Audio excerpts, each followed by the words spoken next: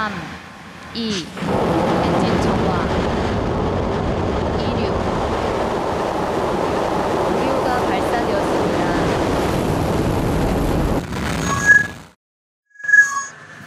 South Korea's homegrown space rocket Nuri successfully put 8 satellites into Earth orbit Thursday. The success of a launch carrying a satellite payload signifies our country's entering an era of new space, with private companies playing a role in the development of space. By making use of the space industry's ecosystem, South Korea will be able to get closer to launching its own so-called space economy.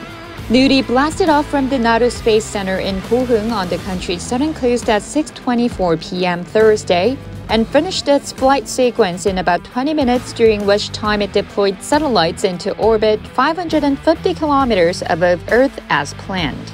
President Yoon Suk-yeol lauded the successful launch of space rocket Nuri, saying it is a splendid feat, marking South Korea's entry into the group of 7 space powers.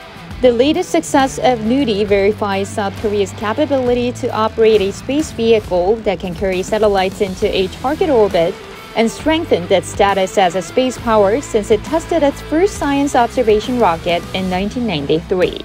South Korea plans to conduct 3 additional Nuri rocket launches by 2027 as part of efforts to further upgrade the country's space rocket program. The government will establish an aerospace agency similar to NASA by the end of this year. The agency will take charge of all state-led space programs and aeronautics research.